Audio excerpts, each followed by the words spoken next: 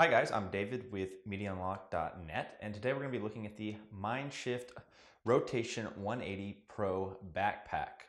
Now, if some of you have been following along with the YouTube channel or the Snapchat or Facebook, you probably noticed that I've been traveling the last month and a half. I just got back in town about a week ago, and I was doing a lot of backcountry camping and hiking over that month period out in Utah, Colorado, Wyoming, and Montana predominantly.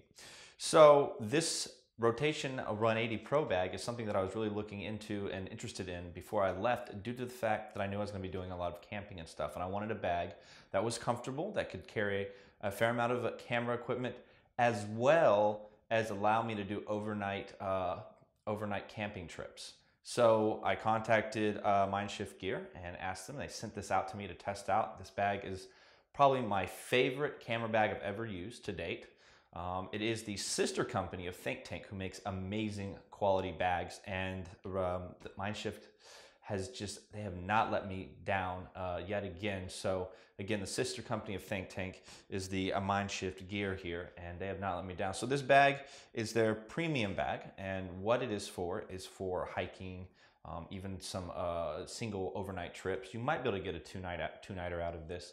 I'm not quite aware. If you guys are interested in my loadouts, kind of where I take all the equipment out of the backpack and explain why I brought it and what all could fit in this, I have a video that's going to show my overnight loadout, which shows you what I took when I spent the night hiking, and then I have a day loadout, which is a little bit different. I'm going to point it right here, and both of these loadouts, one again for overnight, and the other one was for day use. I loaded it out a little bit different due to the fact that I needed to put my hammock and sleeping bag and stuff in here, and I was able to take more equipment with my day hikes. So what I'm going to do here is I'm actually going to show you all the ins and outs, and there's so many different things that go along with this bag that I wouldn't be surprised if somehow I forgot to show you guys something, because there is so many different pockets and different accessories and stuff like that built into this bag. So the bag is actually one of two bags. It's one complete bag with another bag built in at the bottom, which is really nice. So what we're going to do is we're going to start from the bottom and work our way up to the top and explain the different equipment that you can attach to it, as well as just all the pockets and everything that this thing you can put in it. It's a pretty amazing bag. So the really cool thing is that this bag is, as you can see, it is built very comfortably. You have nice memory foam pads. There was one day that I went hiking for over 10 hours, and I wore this, and it was a 50 pounds. I had this at 50 pounds when I went out and hiked, and it was very comfortable, and it was very easy for me to hike with 50 pounds on my back with all the equipment that I needed for one of my day hikes when we were out in Moab, Utah. So very, very comfortable padding here. So as I said, I was going to start from the bottom. So if you notice, there is a magnetic piece right here, and it works really well. It clips in very, very easy, and you just take that magnetic piece, you pull that out. Now the idea is that these straps are around your waist right here. So let me pull out the other strap here. So if you notice, we have these straps right here, and they go around your waist. So what happens is, the really, really cool thing, and this is why this is called the rotation, is you're able to actually pull this bag out while you're hiking, and it will pop out in front, as you can see, while it's still connected to your body, allowing you to be able to open it up and really look inside and get your equipment, which is really, really awesome. So I'm going to set this bag to the side here, and we're going to take a look at the smaller bag. Now this could also be used as a day bag without your main bag here. If you notice, you have a side pocket here. I put headphones in this when I was hiking most of the time. It was really easy to access headphones, but you could put batteries, maybe a remote if you're doing any type of wireless trigger. You can put a nice wireless remote in there. Again, you've got very comfortable padding. You've got does a great job. And then right here, when it's connected to the bag, or not, when you just have it on your hip, you can put walking sticks. So, or hang other stuff there. Actually, I hung my GoPro on a selfie stick. I just set it in here, and it just hung out right here, and it was really nice. I could just pull my GoPro right out, and I had the option of getting to my GoPro on a selfie stick really easily. So you have lots of different connections on the sides. As you can see, you can connect different stuff and you can tighten it down. If you have carabiners, those are the little clips. You can clip things onto the bag, which is really nice. You've also got a handle up here. Now in the front, you have a raincoat for it. If you know you're not going to need the raincoat, then you have a little extra room right here in the front. Let's take a look at the actual bag itself. The quality, as far as the zippers go, they're very, very good. They're not going to catch, which is really nice because trying to re-zipper something or unzipper something and it catching constantly is very annoying. So right here is where I kept my batteries and other small items in this little mesh pocket right here at the top. As you guys can see in the bottom here, I carried 3 lenses. I carried a 14mm lens, a 28 to 75 and the 24 to 105 L lens, and my Canon 60 body, and then a intervalometer. So you've got, as you can see, you have pockets in the back right here. You have your main compartments here, and then you have a little bit of pocket right there, which is really nice. So you have a lot of room to work with. Far as putting your stuff in there. So this again could be a day bag if you're just going to be out hiking and you just want to carry some equipment. You have an extra bag, or you have this bag right here. So again, we're going to put it back in place. So it pops into place very easily. You just slide it in here, and then you got your magnetic piece that goes right here. Another thing at the very bottom, if you see, I call it MOLLE. I don't know what the exact word is, but it's called MOLLE on military gear. You have all these extra loops that you can hook things into. So the nice thing is you could get clips, and you could actually hook in a roll for sleeping, mat, or maybe a sleeping bag or a tent. And you could get clips and you could clip it, and then you would have that at the bottom of the bag, which is really nice. So for overnight hiking, if you needed a tent, I used a hammock per se. You could put a tent right here on the bottom, which is really nice. You would need some clips to clip it and secure it. Okay, so you have a pocket right here, as you guys can see. You can put stuff there, water. I was using a slider a lot of the time, so parts of the slider, I broke down the slider and I was putting some of the smaller parts of the slider into here, which is really nice. As well, if you wanted to, you could put a tripod in here, and then you have clips right here where you could actually clip in the tripod, which is really nice.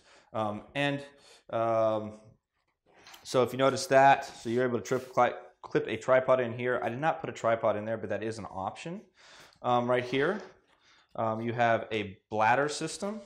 So I have a 2.5 liter bladder. It will fit up to a 3 liter bladder. And as you can see, I've got my bladder right there. And we'll just set that to the side. But the bladder will actually run up in through the bag. And as you can see, it pops out right here, allowing me to run the bladder to the front of the backpack, therefore allowing me to get water, which is really, really nice to be able to hike and be able to get your water. If you don't need the bladder for some reason, I don't know why you'd want to hike without having some water. Very important to have water when hiking, especially extended periods of time. You just have another pocket, a very deep pocket, which is really nice to put something into.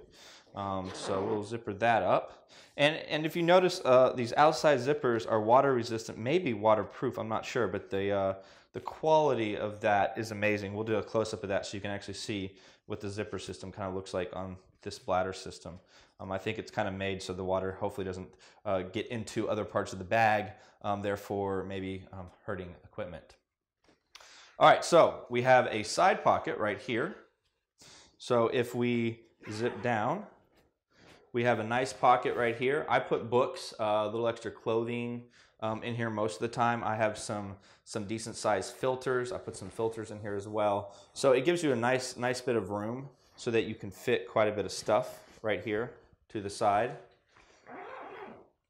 Okay, so right here in the front, if you guys probably haven't figured that out, you have a nice tripod piece. So you're able to connect your tripod in, and you do have a pocket to put your tripod in. And what we'll do is we'll pop this out so I can kind of show you what this pocket looks like.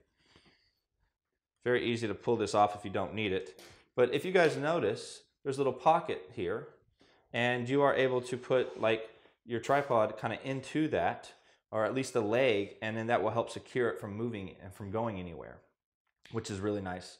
Again, you can just pop these pieces in, and very nice and secure.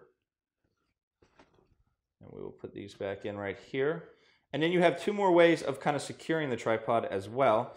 If you look up under here, you can pull this up right here, and then you're able to pull down these pieces right here, which will help secure the tripod as well right there.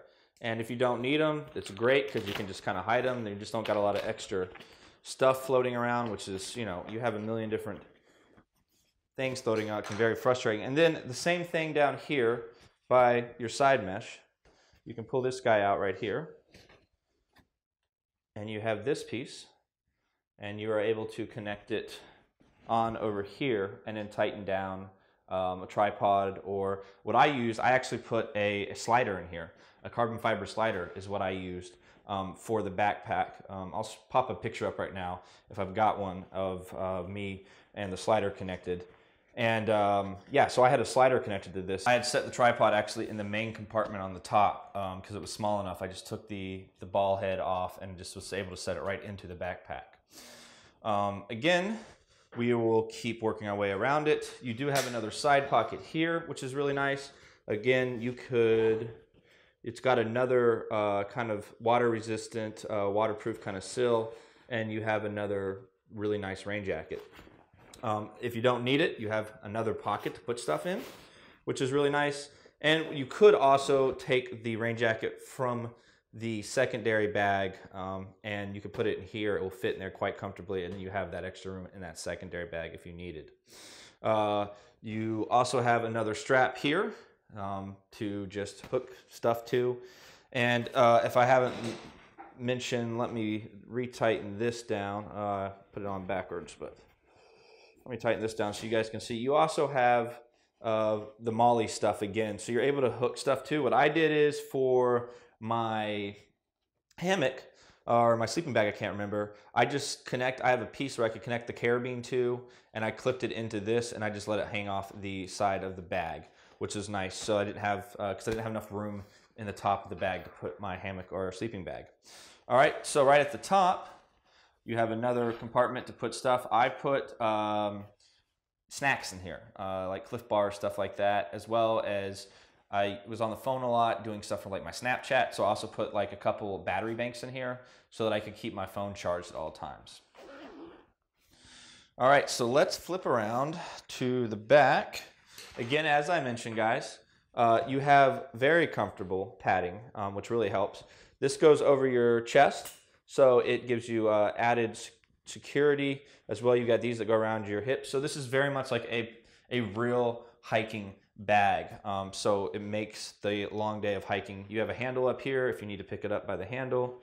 You also have, so much stuff on this. You have two pieces here. What I did is I ran my my bladder up through here and then ran my piece that I would drink out of right into here. You have more MOLLE pieces. You could put a phone in this or other small items, which is really nice. You have more strapping up here, which is to make sure you got your shoulder straps exactly where you need them. And these the way these are set up, they come out like this really easy. So you can kind of set them to the side, which I really like. They don't like shoot back around. And then you can access this awesome little back pocket where you could actually lay down the backpack if you wanted to. Let's say you wanted to lay it down. And you could get access more equipment that way. There's an insert that you can get for this backpack, and I've got the insert in. I did not use the insert at all because I needed the room in here without the insert for other things. So you do have a little mesh pocket right here, as you can probably see, and you're able to put some stuff up here. Mostly I put like maps or paperwork into here, just really thin stuff.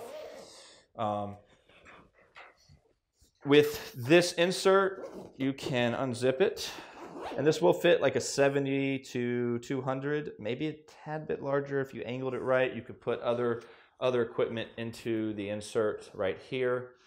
Like I said, I didn't really use the insert that much, so you can pull the insert out from the top or bottom. It doesn't really matter. We're just going to pull it out from the bottom. And just to show you what the insert looks like, there it is. So you can, again, get to the insert here. We can zipper it back up. And it does have a top piece, so if you were to come in from the top of the bag, you could access the insert from there as well. So, like I said, I didn't actually use it. If I was going for more of a day hike and I I needed more equipment specifically for the hike, like something like when I do some astrophotography, I take a little extra equipment. This insert become very handy. And there's a lot of other inserts or other accessories that you can get for this bag as well. That's really nice. So as you can see, now you have this huge pocket, huge area that you can put equipment, which is really nice. So what I kept in here is mostly like clothing. I put a tripod in here. I kept up extra filters in here. A headlamp. Always, when I go hiking, I always have a headlamp with me and a compass. Just in case you ever get lost or get hurt or anything, you just kind of want to prepare for the worst. So a compass and a headlamp are very important to have when hiking. Learn how to use a compass, by the way, if you don't, and get one and just carry it with you if you're doing any type of like again, we were out in Moab, Utah. We're doing some pretty intense hiking out there. So like a day hike, a couple miles, local neighborhood, forest or hiking spot, maybe it's not so detrimental, but some of these big national parks, it's good to have that kind of stuff with you. So again, you've got the chutes insert. There's two ways to access it. So again, you can access it from the top as well, which is really nice. So as you can see, I can just unzip it, and now I can get to it from the top. And this is how I put the tripod in. I just take the tripod and set it right in. You've got more mesh here. Again, I would keep more snacks and stuff like that in here. And you've got this big pocket that can fit overnight stuff, which is really nice. So this is the MindShift Gear Rotation 180 Pro bag. Now it is a little pricey. I think with the insert, you're looking at around a little over $400, maybe $450. So it's not a super cheap bag, but so far it is literally the best one I've ever used. I do a lot of hiking. I do a lot of backcountry camping. So this bag being able to give me my camera equipment and allow me to spend the night, if I really want to push it, 2 nights under the stars, it's, for the money, it's just amazing. It's not a full-size camping bag, or I guess technically it would be like a full-size camping bag if you didn't have the camera equipment, the extra bag built in. But you get 2 bags in one. So again, if you want to do day hikes or overnight hikes, you have that option, and it's very comfortable. It's very accessible. You can add all kinds of. It's very accessible to get to stuff, as well as you have ways to add all kinds of accessories or added stuff to it. Again, you have so much room to hang stuff off of it. If you can do a 60 or 70 pound bag, you really could probably do maybe 2 or 3, maybe 4 days. You just have to cram all that food in. You wouldn't be able to take as much food as you might like to. So this again is my review of the Rotation 180 Pro bag. At the end of this video, we'll throw in a few clips of it being used, as well as some pictures. And at the very, very end, right before we go into my little bit about Facebook and Twitter and follow us, I will add in a picture, and you can click on that picture and you can go right to the website and take a look at it and see if it's something that interests you. And you can read up on it and stuff like that. So this was a lot of fun testing it out. Thanks again for sending it out to me, MindShift Gear. This is now my new favorite photography bag that I have, and I have about 10 different bags in my arsenal at the moment. So this is the #1 favorite bag that I have right now. So thank you guys. We'll catch you next time.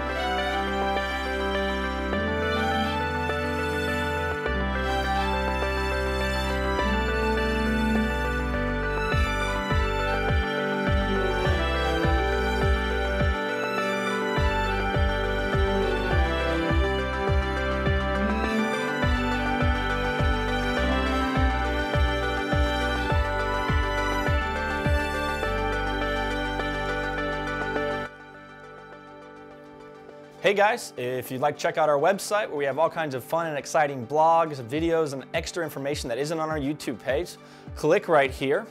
If you'd like to talk to us or contact us and kind of take a look at all the different stuff that we have going on, we've kind of funneled it all through our Facebook. You can hit our Facebook page right here and follow us or like us.